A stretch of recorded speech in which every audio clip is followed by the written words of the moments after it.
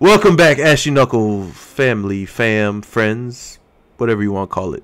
Today, we're talking about the great news that happened yesterday. But for me, it was Tuesday.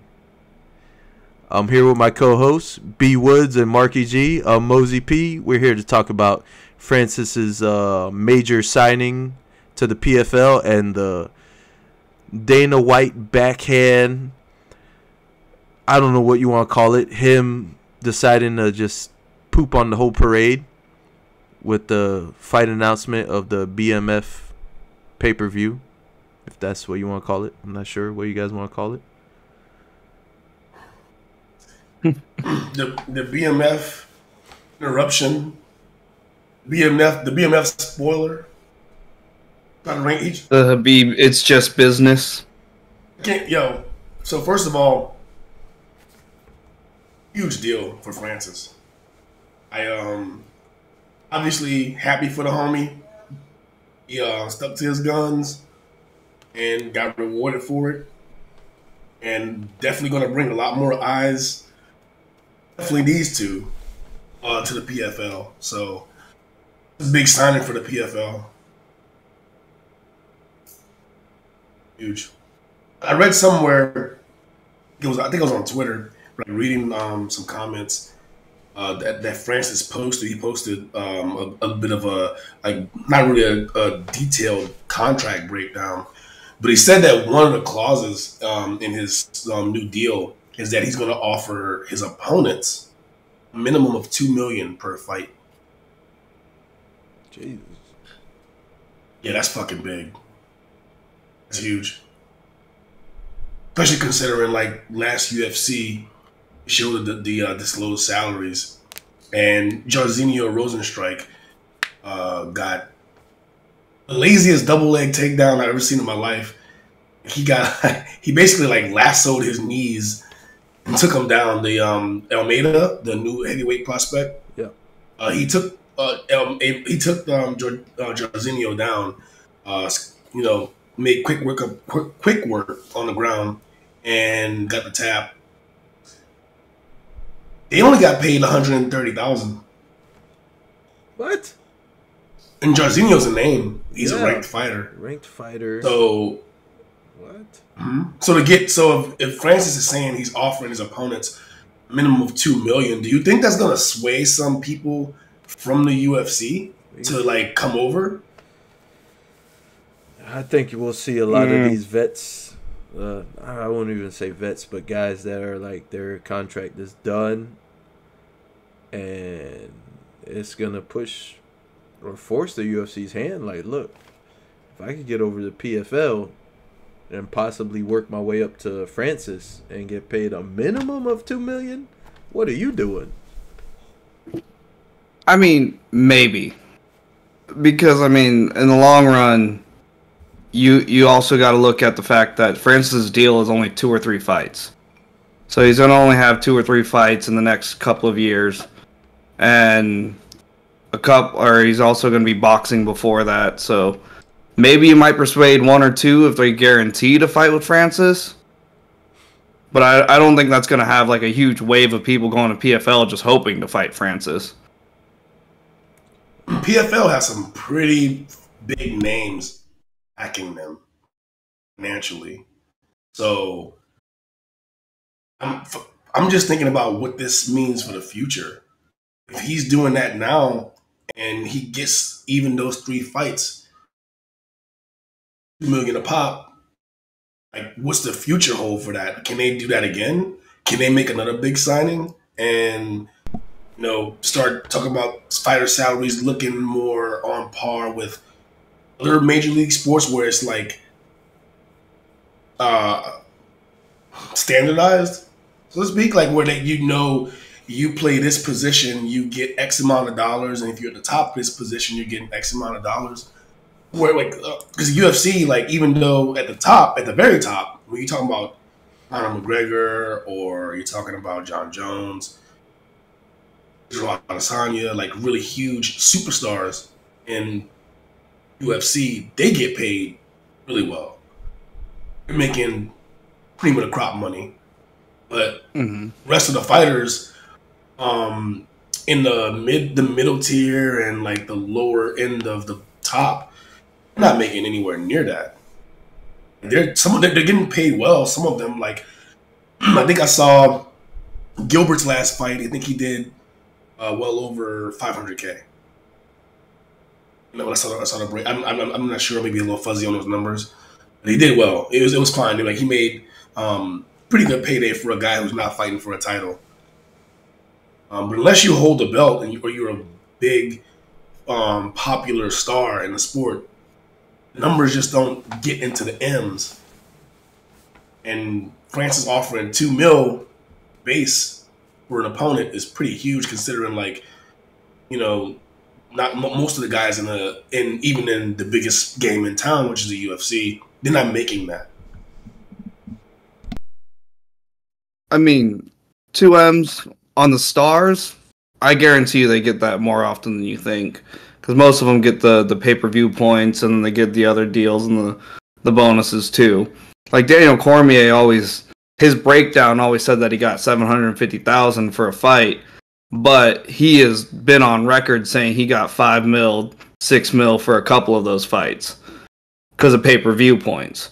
So the breakdowns that they get publicly aren't the full fighter pay for everyone. Absolutely. The lower end, I guarantee you that's probably all they're making. But the higher end, like your stars, are making more. The way I look at this deal, since we want to compare it to other sports or whatever, I think the Francis deal is going to end up being the Cleveland Browns deal with Deshaun Watson. It's going to be that outlier that the rest of the companies are just going to be like, all right, your dumb call. But I also don't think, other than the fact that he got that supposed $30 million signing bonus and his opponents are going to be making $2 million, the boxing clause on it, he's only getting like a year to do his boxing before he's an exclusive MMA deal with PFL. And he became the ambassador of Africa for PFL, which they were like, hey, we'll create a division for you because that doesn't exist right now. I saw Kamaru doing something too with an all African card. I saw some stuff on Instagram with that.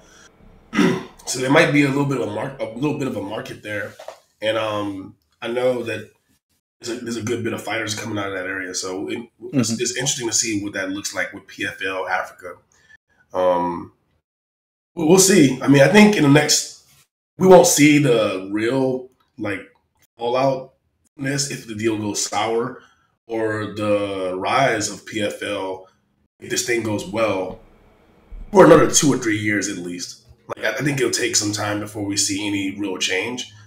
I think this might be a step in the direction of maybe a shakeup of the guard, because UFC seems to be going more the route of the WWE route.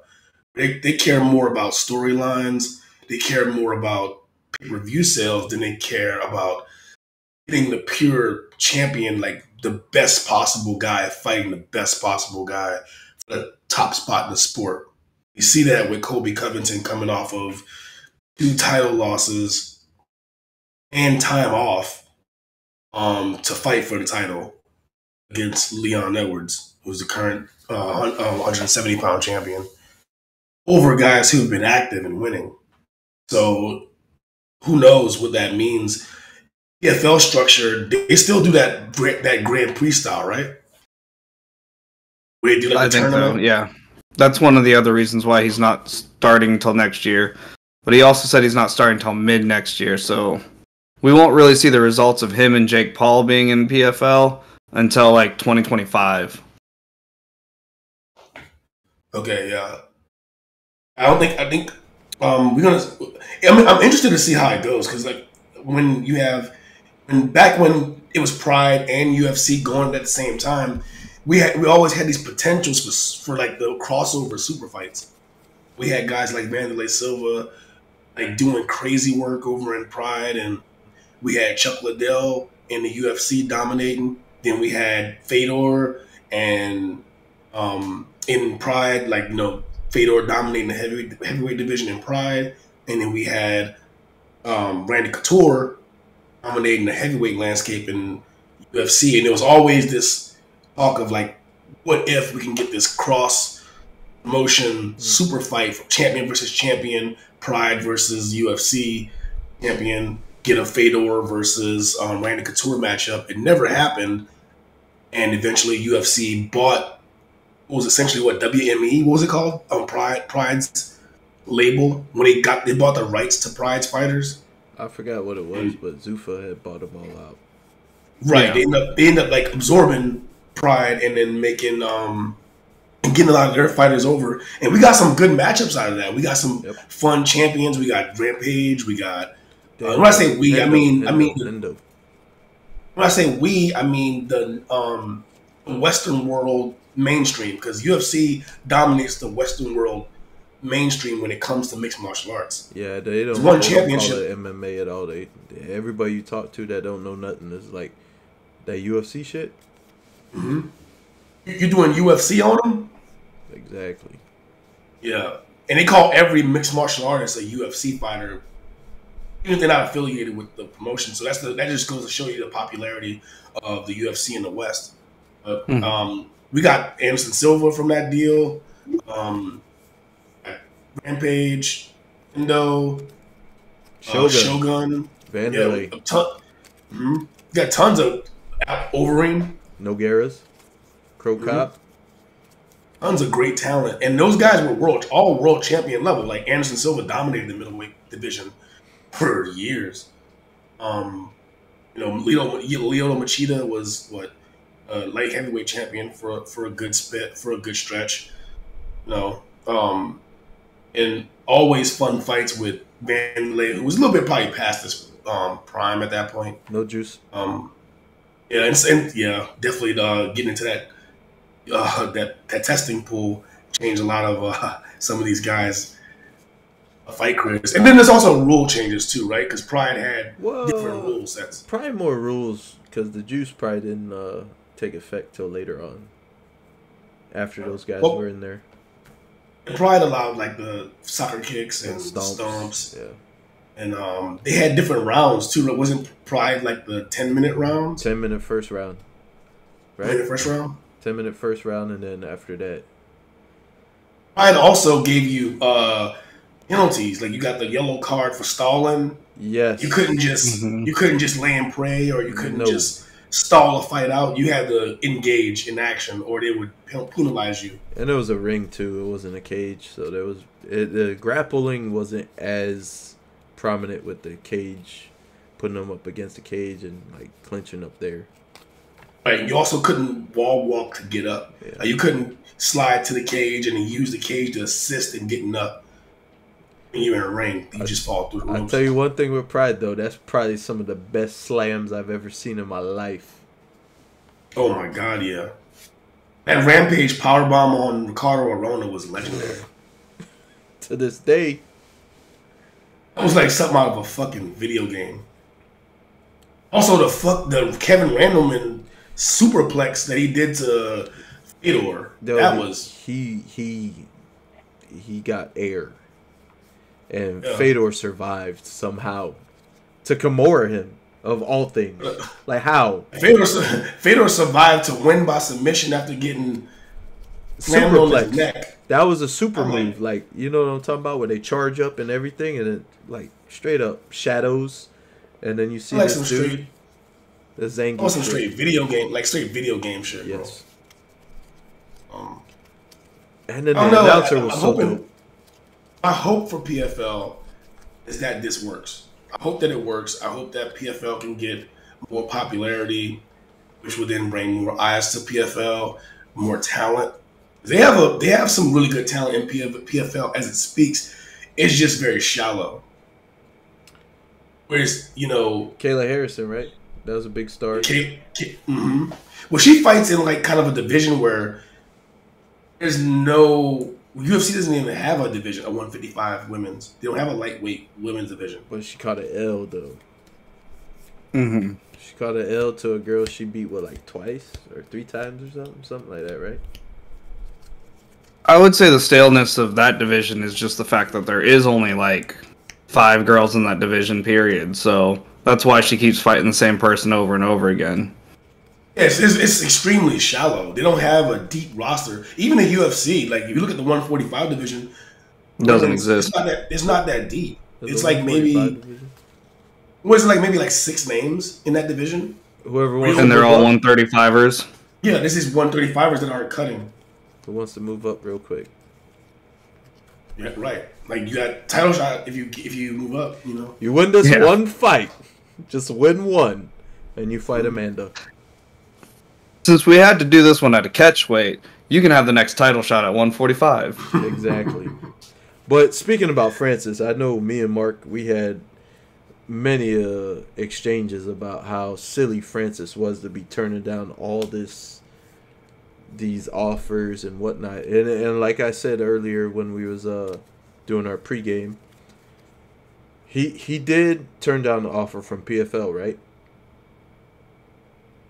He did a lot. Well, PFL originally was one of the first companies he talked to, and they turned him down for the ridiculous amount of money he wanted. So they made a deal. He turned down PFL, Bare Knuckle, Bellator, right? Those 3. He turned down everybody. One FC, right? Well, technically they turned him down. Yeah, but they're like, hold up, man. Hey, you asking for too much. Yeah, and I mean, if you can see on this deal, that he was asking for a lot of things that people didn't want to agree to. It wasn't just the money, because I could see other people having problems with signing over parts of the company to him, which he didn't fully get that, but he got somewhat stakes in the company. And then, like, he came down. I think after Bare Knuckle and ONE FC basically just said, screw that, he came to a more reasonable pricing, because originally he was asking for like $30 million per fight, and now he got a $30 million signing bonus, and it won't say exactly how much he's getting per fight, but it just says high 7 figures for each fighter. So if they're considering $2 million each as a high 7 figures, then he's probably getting low millions per fight, which is only a 2 to 3 fight deal. And then he got the $30 million signing bonus. And it says signing bonus or salary to serve as brand ambassador for PFL Africa. I mean, so he didn't get everything he wanted. But he's still getting something. It's good. It's good for him. He by no means got a bad deal. I'm just saying I think he came to the realization that he was demanding a little too much all at once. You think he's gonna be like I don't know what it is, like, you know, the guy that charges the way for all the other fighters to do what they want to do, and like in hopes of getting that deal? Or do you think it's like he's just that guy that he's the outlier for the anomaly, you know what I mean? He's Deshaun Watson. He's the outlier. Okay. Maybe. I think that may be true. He might be like a one-off of a guy that's like, he was wildly popular, one of the best knockout artists that UFC had in, you know, quite some time. He looked the part. He's scary looking, big dude, you know. So maybe if he might be just a guy like you said, like a Deshaun Watson type, who he might be a one-off. I think it might also be a ticket for other guys to just, you know, choose a different route. Because like right now, all the money, popularity, notoriety, all the things, when it comes to mixed martial arts, it goes through UFC if you want to be at the cream of the crop. You can't really be recognized as the best in the world if you're not fighting for the UFC, currently speaking. I think that may change given this Francis deal, because it's not, I mean, as good as Jones is, we have a big what if with him being a heavyweight champion, because he didn't beat the champion. The champion was Francis Ngannou. Francis ain't there no more. And if Francis continues to dominate and look good in PFL, while he is a big fish in a small pond, he's still a former UFC champion. He didn't lose his belt. He just, parted ways with the company over contract. Speaking on that, I know you guys want to get to that. That little tweet he put out in response to the current UFC heavyweight champion. Mm-hmm. What I can't quote it word for word, but it was something along the lines of talking all something while you're across the street, right? And what Francis said? Across the street then. Exactly. Being the baddest man on the planet or whatever, something like that, right? Woo! My oh my. That it could. Hey, check this out. Hear me out. ESPN Plus covers PFL and UFC, right? Could that be the cross promotion fight we finally get, the first one? This one makes sense because how many fights does Jones have in him at what? How old is he now? 36? 2-3, right? You say two or three, right? He said 2 or 3 because there's only a couple that interest him. Stipe and then what? Stipe, he was still opening up to Francis because Francis was an unknown at the time and could sign with the UFC again, even though Dana White said nah. And then who was the other one?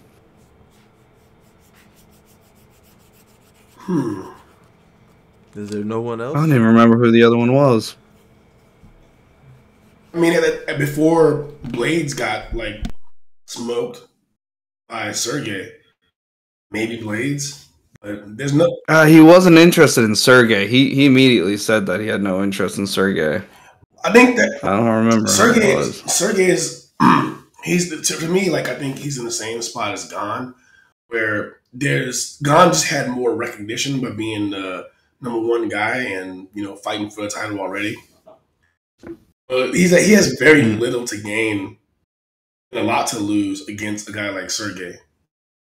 Exactly. It's all about legacy for John Jones right now, and beating somebody like the greatest heavyweight of all time and Stipe means something. The greatest knockout artist of all time and Francis Ngannou means something, but beating somebody like Sergey, who's an up-and-comer that hasn't really done anything yet, it's too high of a risk with no reward. Means nothing to his legacy. Right. If he beats Sergey, it's just another name in a long list of names he has under his belt. So it wouldn't mean much. But if Sergey beats him, it would mean a ton. And Sergey has. Right. I don't think it's a coin flip. I don't think it's a 50-50 shot. I think John Jones would have the edge in that fight. But Sergey is extremely dangerous, and it's heavyweight, so. One shot can for real put that math on its head. He can go from being, how I think that fight would play out. I think Jones just take him to the ground and do whatever he pleases from there. Given the fact that Overeem did, Overeem took Sergey down and pretty much had his way with him. However, Sergey got heavy hands. And he can change everybody's future with one shot. So it's hard to tell. But we'll see. It'll unfold and we'll get to see what happens. However, this is one thing I was thinking about. What if this opens the gate, opens the door to a mixed martial arts Super Bowl of sorts? You get PFL's champion, UFC's champion once a year at the end of the year. Champion versus champion type deal for MMA Super Bowl type deal. Can we get that? Is that a possibility? Given we have Francis and John being these two heavily marketable guys that are both scary, dominant type champions, is that a possibility? Obviously not this year, but is that a possibility for the future? I swear to you, we talked about this before. Have we not? We have, but but now we have a real shot. We've talked about it in theory, but now it's more than just a theory now. This is possible. Is it probable? No. Probably not. No. Probably not. Judging by I was saying, ESPN Plus covers both. True. I mean, and it's not like it hasn't happened before. We got the Conor McGregor versus Mayweather boxing match in a cross promotion. Because I don't think it would affect the championships. Like, it's not like they're gonna. If John wins, he's not taking the PFL belt. I'm just saying, like, make it like a one-off cross promotion card where you're fighting for essentially like a BMF type belt, like the BM, like the you can name it whatever you want, like the World Martial Arts Championship or whatever. And like it doesn't affect the UFC too much unless they lose. It might water down their brand a little bit if Francis starches John, and it might water down like what the UFC title really like means a little bit. I think that might be the danger. Maybe to the casuals, I think that could happen. But I think the real MMA fans would know exactly what's happening there. Like if John Jones gets starched by Francis, it's always just going to be Francis always had that one-hit knockout power. But the casual is going to be like, oh yeah, the UFC doesn't have the best, even though Francis is knocking over fucking tomato cans in PFL. You know what I mean? And then we see it too. Like we saw Mike Perry versus was it Luke Rockhold? No, before Luke. Who do the other guy, MVP? Michael Venom Page. Mm-hmm. Right. Page was like a world in Bellator. MMA, I like Venom Page. Yes. True. But I know bare knuckle is just boxing. There's no other techniques allowed. But there does seem to be an edge for the UFC guys in these crossovers. Corey Anderson looked really good in Bellator. Musasi was champion in Bellator after being, on the UFC roster for a couple years. He recently lost to Leon Edwards' brother, in fact. Fabian Edwards, yeah. He's fighting for the title next. Crazy, man. I mean, Musasi was a legend as is. I don't know why the UFC didn't keep him. Like, honestly, I don't know. What he did to Chris Weidman should have been like, oh, sign on this dotted line, sir. But I guess they didn't want to do that. Like, I mean, because he was Kermit the Frog on the damn microphone. Like, you know what I'm saying? Like, he didn't bring the hype. He didn't, like, the WWE type shit. Like, UFC, they just got bought out. What they just bought out, or whoever. Who owns them?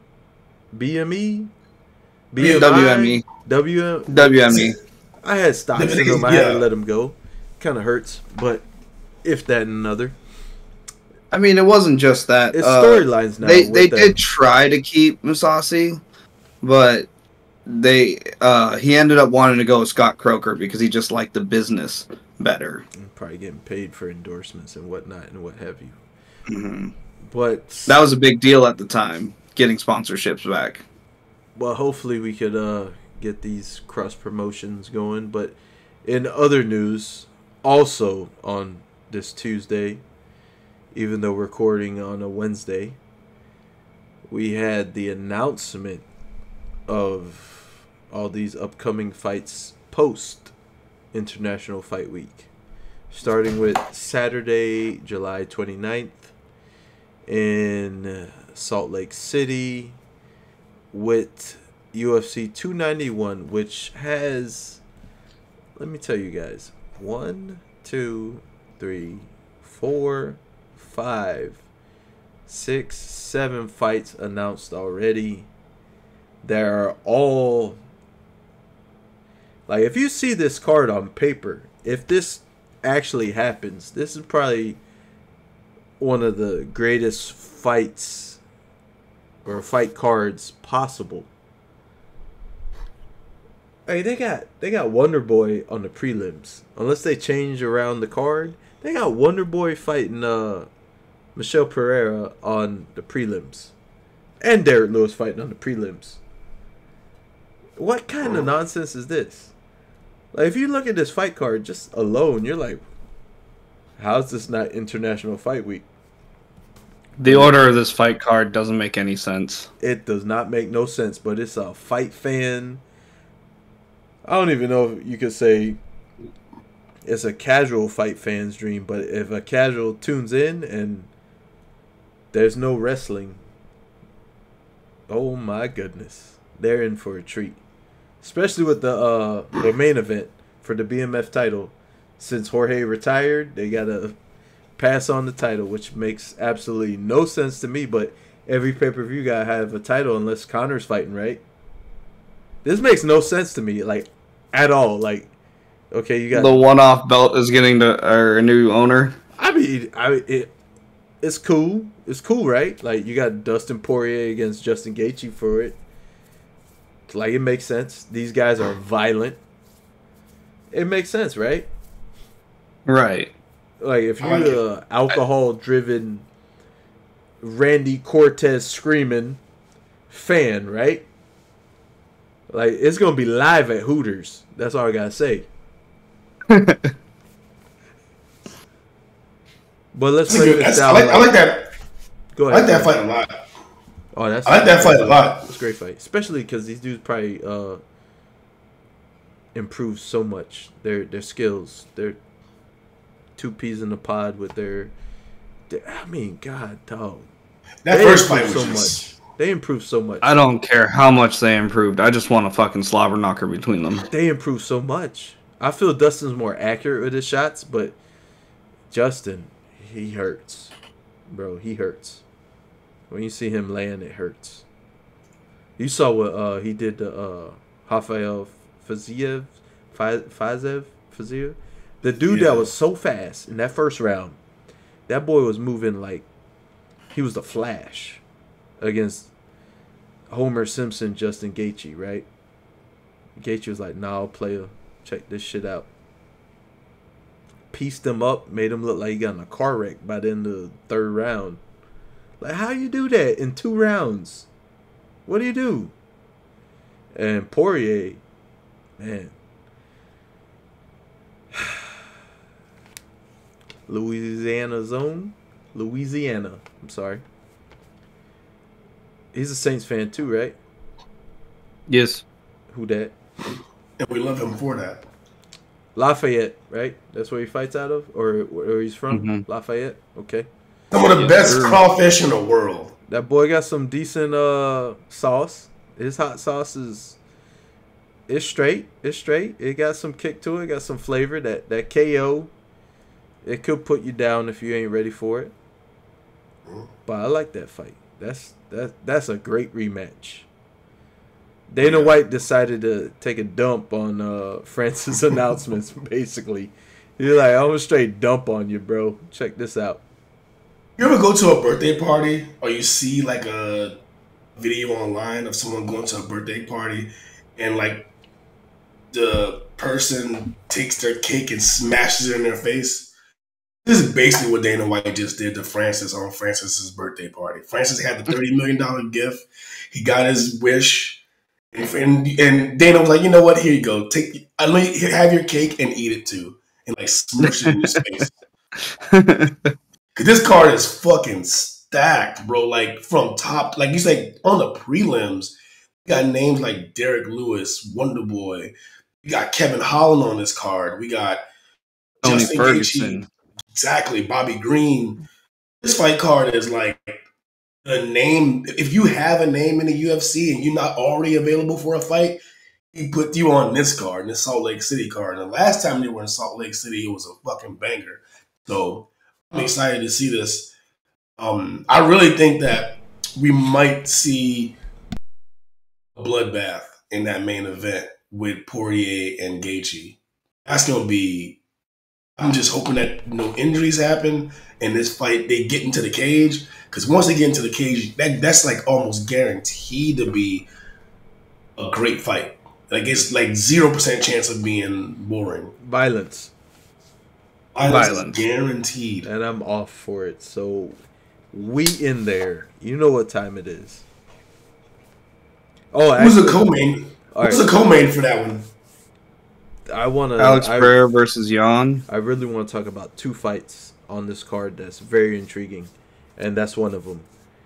I don't think Polish Power is going to be able to take down Mr. Pereira as easy as he did with Stylebender, due to the fact the weight cut that Mr. Poatan that he was doing. I think he's gonna be able to actually stuff some stuff. Like I think this is gonna be standing. And unless he shows dramatic improvement in his takedown defense, I expect Jan to be able to take him down. I think he's gonna be able to get up though. I think he's gonna be able to get maybe. up. I think he's gonna. Yeah. I mean, we'll see. Because like, it's one thing to be able to stuff takedowns and like work on that and have that as part of your game plan. It's another thing to be able to work on getting up off your back, and then also sparring and getting the timing in the stand up. Because Jan Blachowicz offers a lot in the stand up as well. Like, he's not just a one sided grapple type fighter. Like, he has a full package. He can do everything. So Ankalaev wrestled him in his last bout, but it ended up being a draw, right?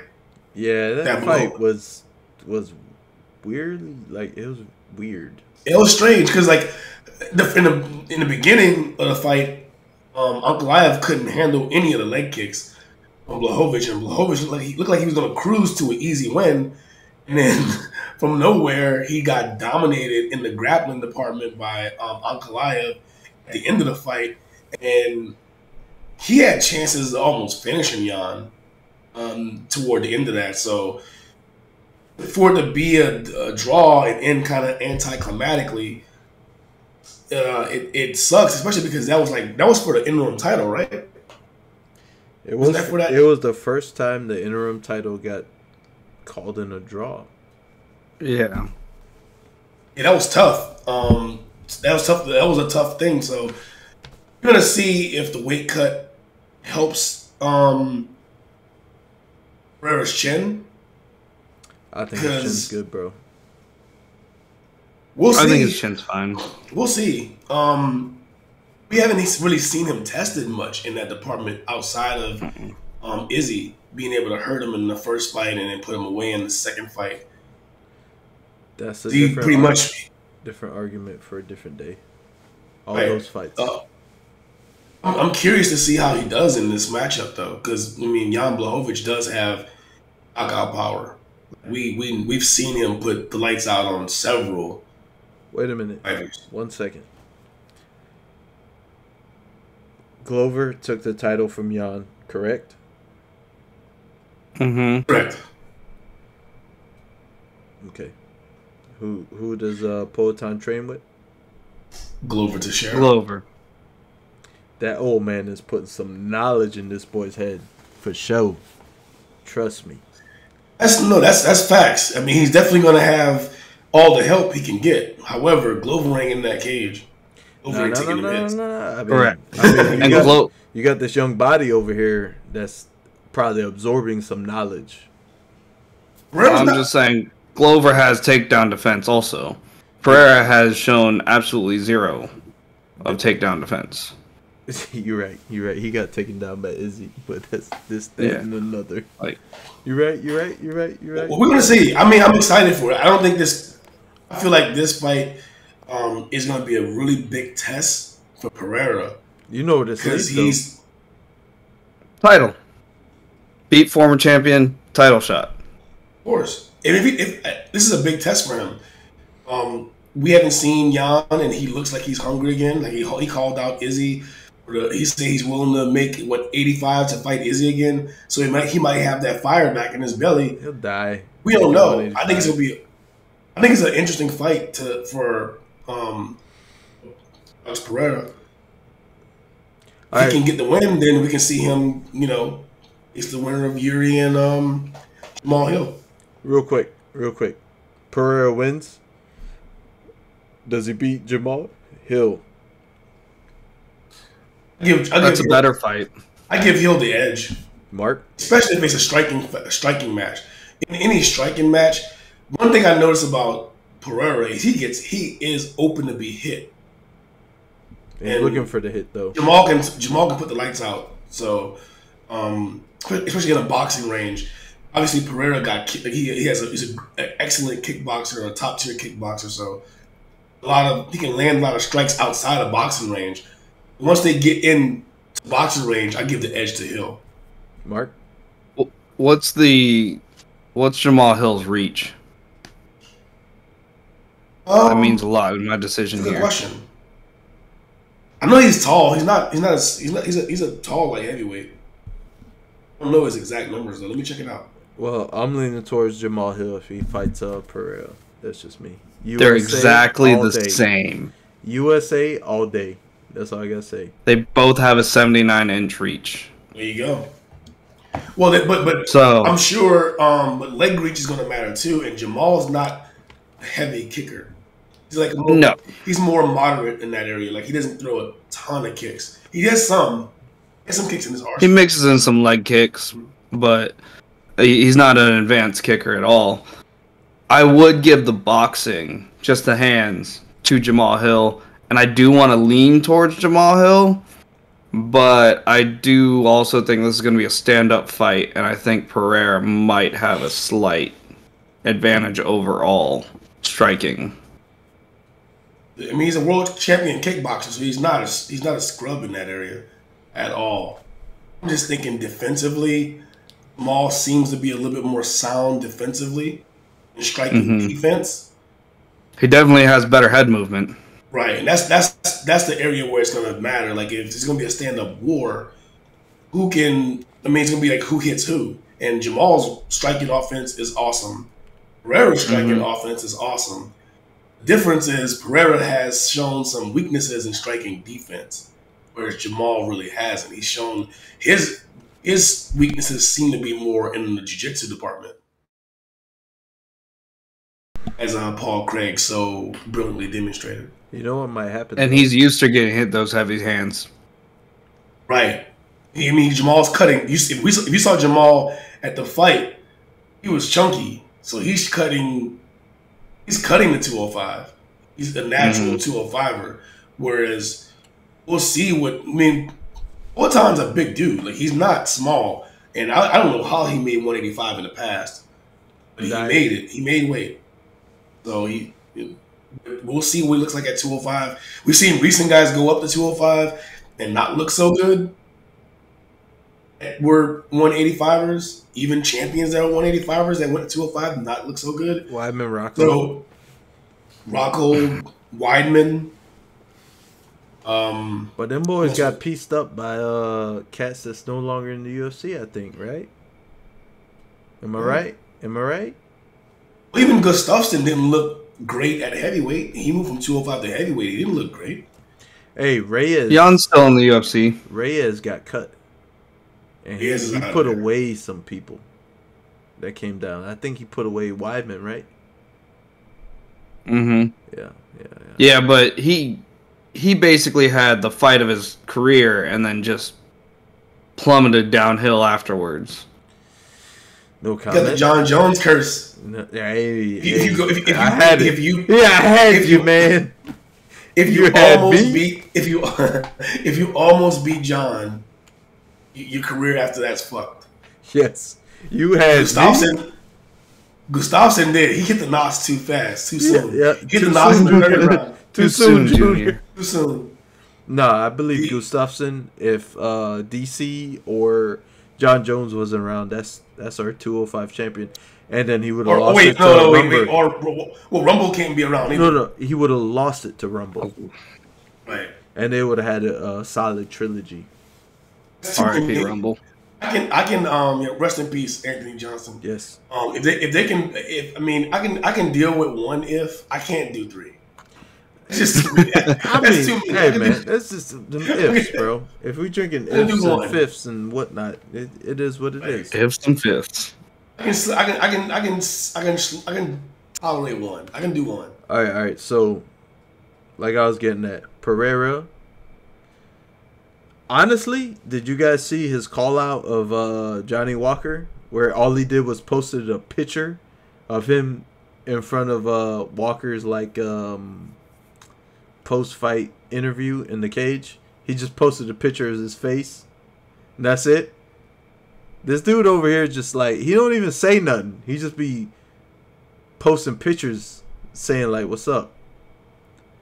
He's like, I got you. I like Pereira 1000% over Johnny Walker. Double leg kicks yeah, ain't gonna work, 100% bro. over that one. Double leg kicks ain't gonna said, work, bro.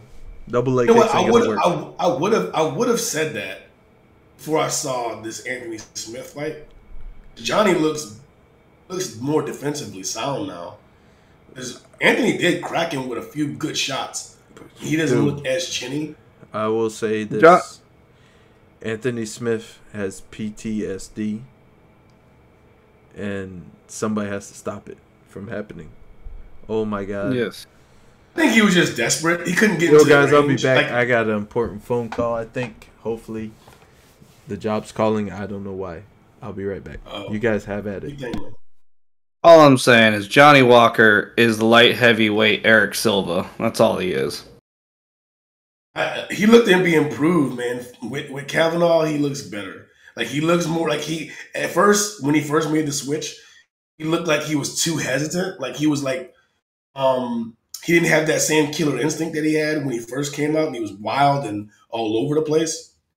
He seemed to have shored up. I mean, like kind of like fortified his striking defense with this new change.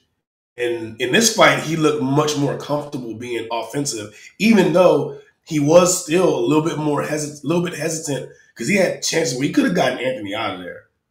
He didn't get aggressive and go for the kill. I think that's the purpose of working with Kavanaugh. Is before he was too reckless, way too reckless. So when you got to the higher leagues, they were just taking advantage of you being reckless and knocking you out and taking you out of the game. But I think he's still trying to find that happy medium of where he's like still got to have that killer instinct and pounce when he needs to, but he's just kind of coasting right now, which I think is probably what's best for him because he does look better in that sense. But at the same time, until he starts getting like up there with those names, that's just he doesn't have that excitement factor anymore. So he's the Eric Silva of light heavyweights. I think that's kind of how it goes. Like he went from one extreme to another, right? He went from being overly aggressive to overly cautious, and he's trying to like some kind of find a good medium, like a happy medium in that. And I mean, we'll see in the coming fights because I mean, he won and he's going to advance in the rankings, so he's going to get more, get heavier competition, better quality competition from now on. And if he continues to show improvement, the sky's the limit. Johnny Walker's young; he's a young guy. Mm-hmm. He's not like a finished product or damaged goods. So who knows? I mean, he can have a Charles Oliveira like late career resurgence. You know what I mean? Where earlier in Charles Oliveira's career, he was known to be like a kind of a quitter. Choke artist. Right. And then, he had that second win where he looked damn near unbeatable until he got beat. I mean, he looked excellent against Gaethje. He looked excellent against Poirier. I mean, we always forget that this boy was getting bopped somewhat until he won the fight. Am I right? True. But he still put them away. He put those guys away. Yeah, he did. So it's like, he in other spots earlier in Oliveira's career would have been a spot for him to quit. And he didn't. But I mean, this dude's been fighting since he was like 18 in the UFC or something. 21? Yeah. Something like that, right? All right, so I lied. Young. I lied. There's actually another fight on this card that I do want to talk about. But the other fight on this card that I do want to talk about is probably one that not too many people know of. This cat is I cannot pronounce it, but he is fighting Paulo Costa. His name is Ikram Aliskerov from Russia. This dude, hey man, if you watch his Contender Series stuff, you know, hey, he's something. He's a really good contender, and they're hoping that he makes a splash and he comes straight in. That's why he's fighting number 5. And Paulo taking this fight is very intriguing for the most part. Like, this dude's not even ranked. Who is this guy? Right?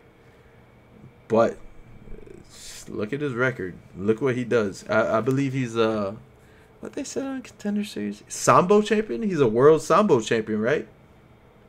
We haven't had a big Khabib in a while. Am I right? Here we go. We got a big boy. 185 ain't light. 185 ain't light. I don't know. How do you feel about what was Blahovic's last opponent? The guy that Ankalaev? Goliath. How do you feel about him? He ain't no Sambo champ. I mean, he's not a scrub either, though. So just because you from Russia and you shave your mustache and you got a full beard don't mean shit. That's all I got. I mean, he looks the part. He looks the part. He looks the part. Oh, he filling in? That's what he's saying. He filling in. He filling in. He could be a solid. I mean, he could be a legitimate villain. You know what I mean? Like, nah, bro, this dude's Sambo champ. Yes. I think not the main villain, but at least the hands. Ikram, I think he's back to back. He's like one of those guys that Liam Neeson ends up fighting to get his daughter back. And taken, you know what I mean? So I don't know, man. I'm excited for that fight too. I'm excited just to see Paulo Costa compete again. Right, he hasn't competed since. I think he did compete in August last year, but it was against fucking Luke Rockhold. So that was a bloodbath.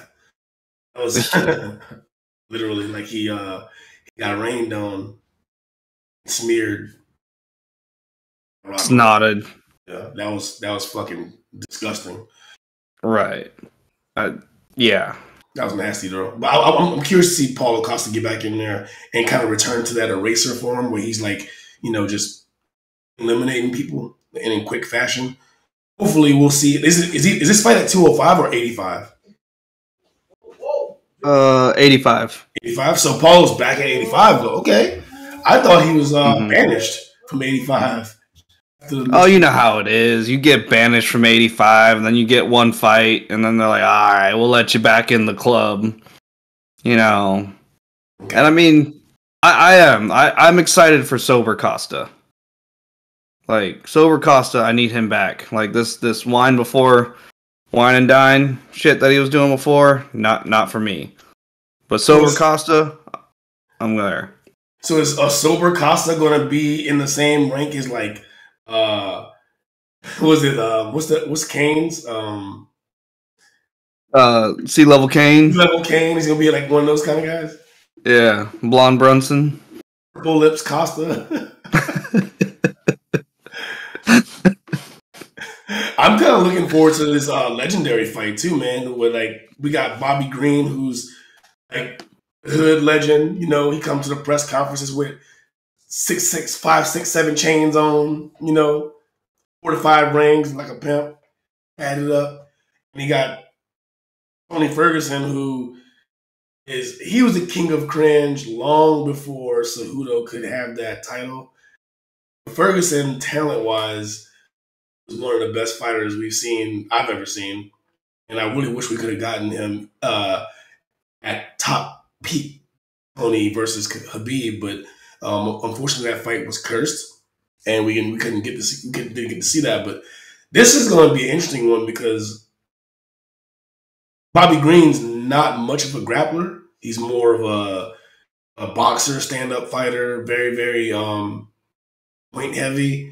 And I don't know which version of Tony we're going to get. Are we going to get a watered-down Tony that we've been getting the past couple fights, the past 2 or 3 fights? Or will Tony kind of regain some form here and, look impressive again? I'm intrigued for that fight because of that. Like, I'm curious at what version of Tony am I going to get to see? And is he on the way out? Or will he string together some success and go out on top? Unfortunately, I think Tony is on his way out. He spent his prime trying to get that Habib fight, and he just hasn't been in form for a long time. But I will say, at least for this fight, he's been very quiet. So in my hopes is he's focusing on this fight a hell of a lot more than he usually does. I hope so. For Tony's sake, I hope so. Because to me, if Tony doesn't take another fight in the UFC at all, he's a legend in my eyes. 100%. Tony's one of those guys who has always relied on his resilience and his toughness as well as his skill set to get it done. And even in the fights that he won, he would take some really good damage before he would get the win. And I think that accumulation over the course of careers has kind of like paid its price. We saw it in the Gaethje fight. We saw it, in some of the subsequent fights after that, that he just seemed like he was he had some hard miles on him, But I would like to see just a nice, entertaining fight from that. And if Tony, can get the win, that's awesome. It'd be good.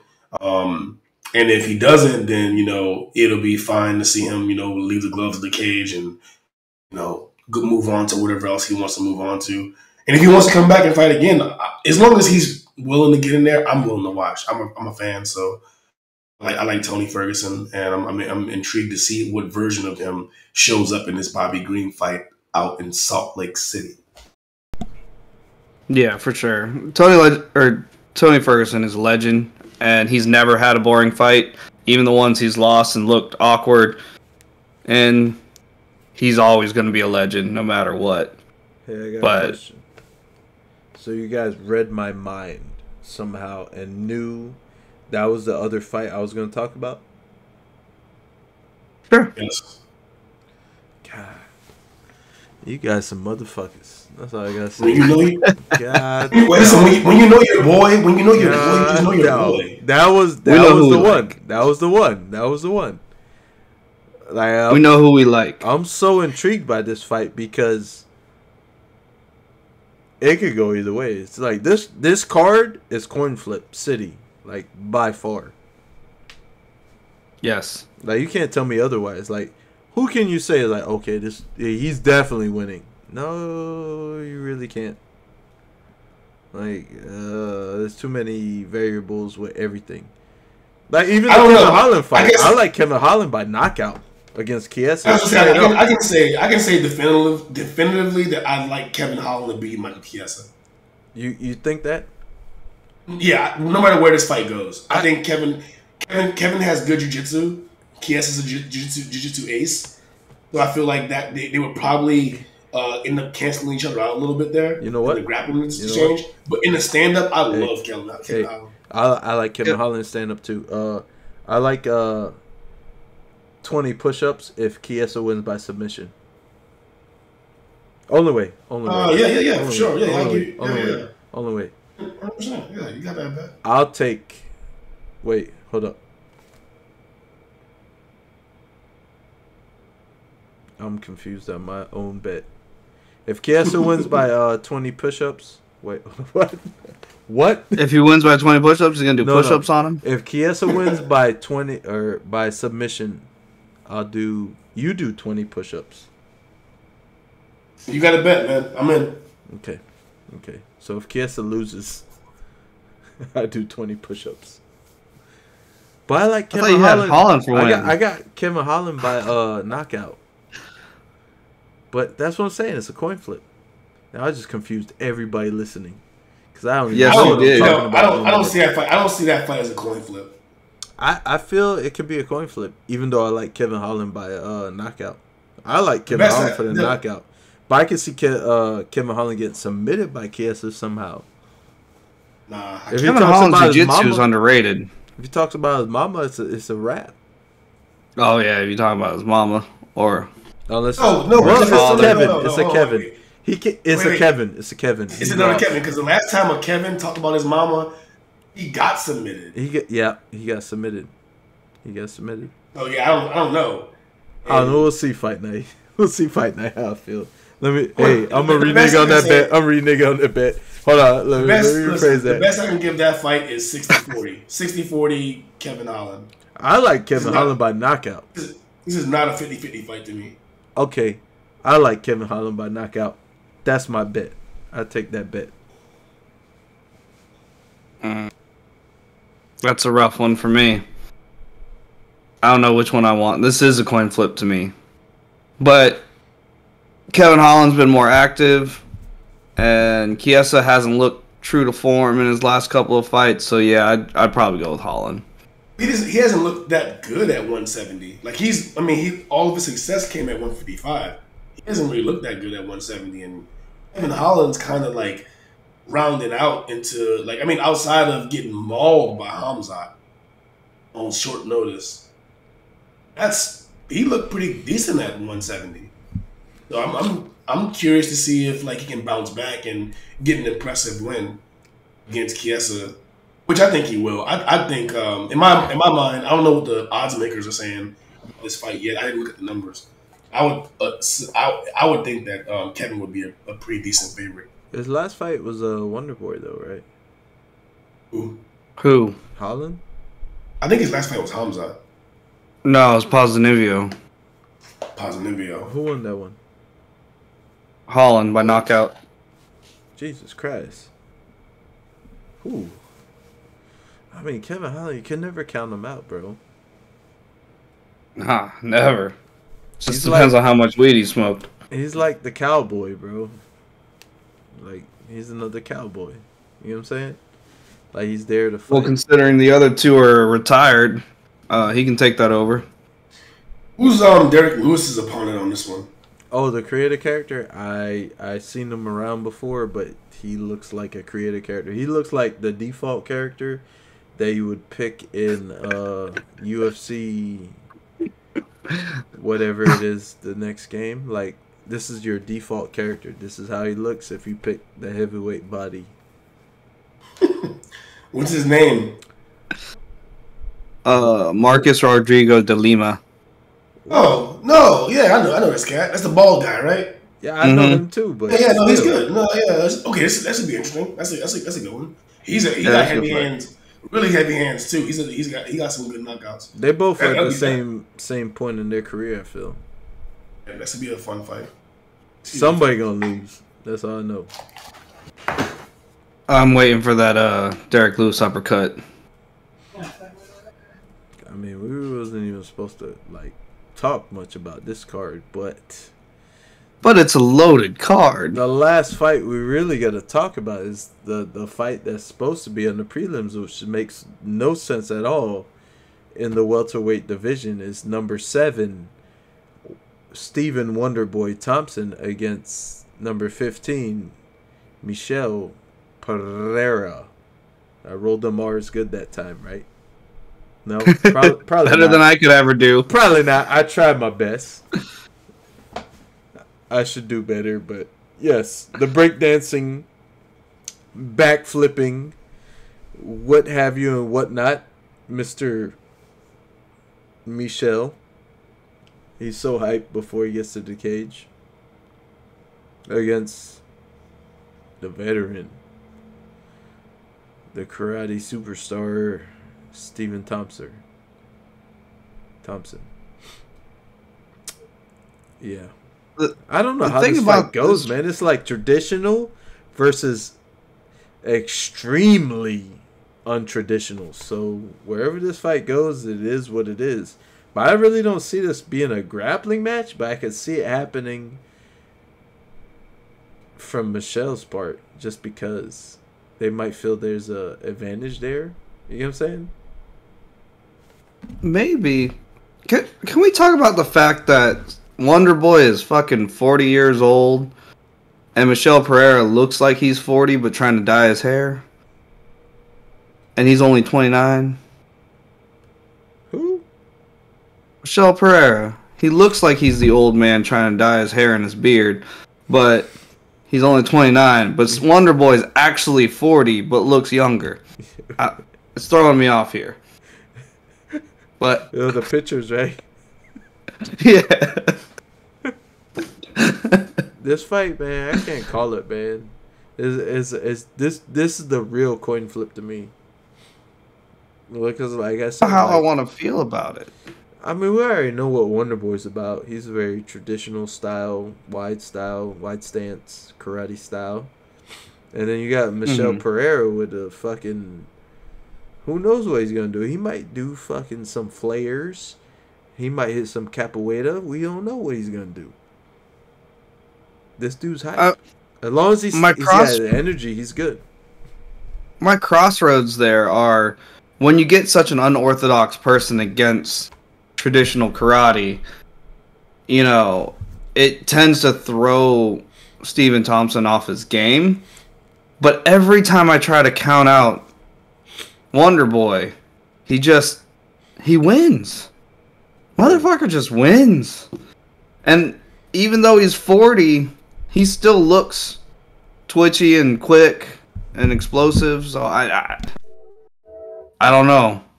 Every time I think people figured him out, he stays relevant. He stays in that top 10. He's a killer. You know, I just talked myself into it. Wonder Boy by unanimous decision. Yeah, I see this dude being the fighter IQ. The only way he loses is really by knockout. I don't see him getting submitted by this cat. Like, this cat proved that he doesn't have really much of a gas tank. So he might shoot his load early. You never know. He might think he has Wonder Boy hurt. You never know. There's rankings for a reason, right? Yep. And there's train horns for a reason. Correct. They're all warnings. But the good thing about this card is that me and you is off that day for show. So, we is definitely watching this one.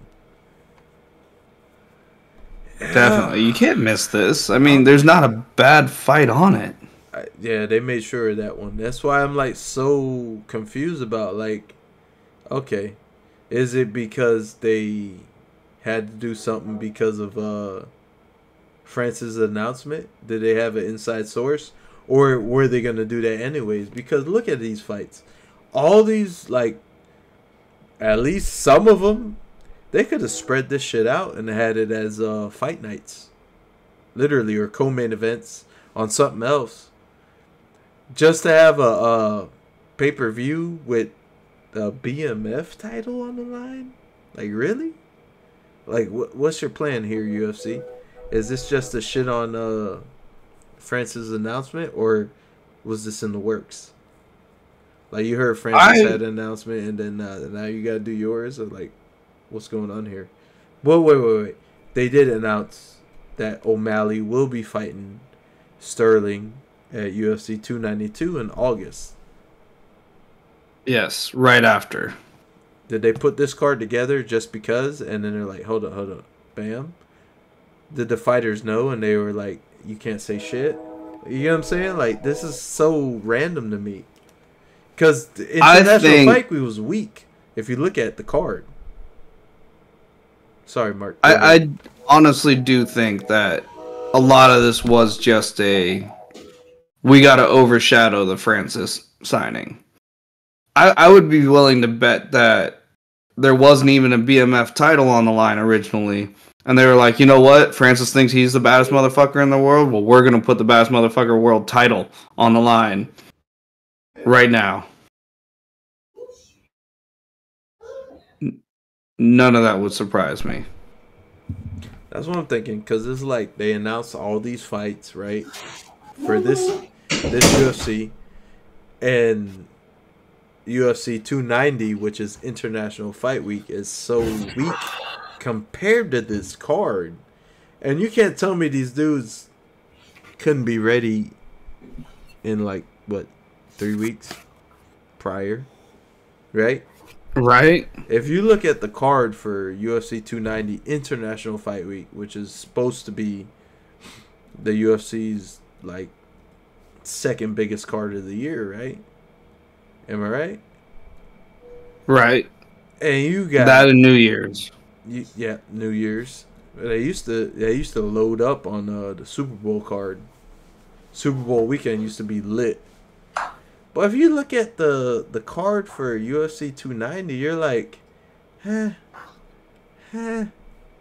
Can we talk about the lack of U.S. talent on that card? Oh. For International Fight Week? Oh, man. I'm looking at it, and you're like, you are throwing a dig in there. You definitely are throwing a dig in there. I mean, there's a couple names, but no big names. All the big names are, I guess it is international. It is International Fight Week, but you would want at least one American champion on there, right? I mean, it's usually been International Fight Week usually has one of the U.S. champs defending. But I will say this. That champion didn't get his fight. And that is the heavyweight champion. I believe that was the rumored main event. And there was supposed to be 3 title fights on there. But it is what it is. What if they throw that on 291 also? Nah, that fight's not going to happen till later. It's so random, man. Like, John took no damage, bro. What's Stipe doing? You know what I'm saying? Firefighting. Bro, how many fires is going on in where's he at? Cleveland? Quahog? Where the fuck is he at? You know what I'm saying? Where the fuck is he at, bro? Akron? What? How many other cities in fucking Ohio, bro? Like, bro, motherfucker, set the rain temperature thing. Whatever, government. Set the rain thing off. Do something. There's too many fires. We need Stipe fighting, bro. We don't need him saving lives no more, saving kitties out of trees and stuff. We need him fighting. We need him taking lives. But at least some souls. I will not lie, though. The most intriguing matchup on the fight card, the International Fight Week, is definitely Robert Whittaker against DDP. Correct. That is the most intriguing one because all these other ones, it is what it is. We know something's going to happen. Whatever. I really don't see Yair beating Volkanovski, but it could happen. He could catch him with something crazy because the Mexican spin master has something up his sleeve. But after seeing Volkanovski fight Islam, it's like, dude, he's got to be pound for pound. Like, literally. He is pound for pound currently. And if he continues with his path, he's going on my Mount Rushmore, along with Demetrius and John Jones and Anderson for sure. And GSP. I'm going to have, like, this crazy ass... You're going to have a big ass Mount Rushmore? Yeah, it's going to be, like, so many people. You're going to have all the Hokages? Yeah.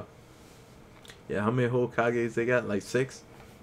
Like 11? Oh, yeah. We could go with that one. My Hokage Mount Rushmore type shit. Yeah, for sure. Because there's a lot of them. Max Holloway is already on there forever. And Aldo. Sorry. I got to do double divisions. But he's definitely on there too. But yeah, man. Good talk, guys. Yes, sir. We try to keep it short, but, you know. We ramble. And it's not a 5-hour long podcast like usual. We're supposed to do another one. I don't know what day, but we're supposed to do another one talking about everything under the sun. So if you guys like this kind of content, check us out. Ashy Knuckles MMA on YouTube, Twitter. Are we anywhere else? We're definitely on Spotify. Apple iTunes podcasts. We're everywhere. Ashy Knuckles. Just look us up. Yes, sir. I'm your boy, Jose P. Brian. Marky G. Or B Woods. E-Dubs. What's up, baby? Marky G. We're missing J Dubs and Casual Chris. But on that note, zip it up. Zip it out. Peace. Like and subscribe, baby. Like and subscribe. All day, every day. 3 times. I like Volkanovski by knockout. I'm going to go knockout. We'll keep that for another I like time. that. Let's stop it. Peace.